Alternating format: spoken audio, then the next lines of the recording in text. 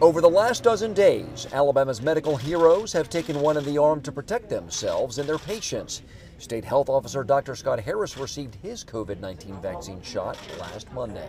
It went fine. It felt like any shot I've ever gotten. I didn't have any side effects at all. Besides a few over-frozen vaccine trays and one hospital's half-filled order, Harris feels the rollout is going as well as expected. We're actually pretty happy about the uptake. It doesn't seem like there's a lot of hesitancy among healthcare providers, but it still takes a little while to get that out. So far, Alabama's received about 130,000 vaccine doses, with about 20,000 medical frontline workers getting their first shot over the last 2 weeks. In fact, today the state health department announced a new dashboard you can check to track vaccine distribution.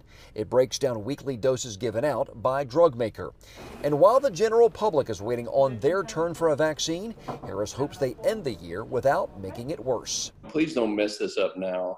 But the 2020, is just a year we want to see in the rearview mirror anyway. Go ahead and call off your New Year's Eve celebration too. I mean, why not? Everything else has been ruined. An outlook that a new year with vaccine-filled optimism can hopefully fix.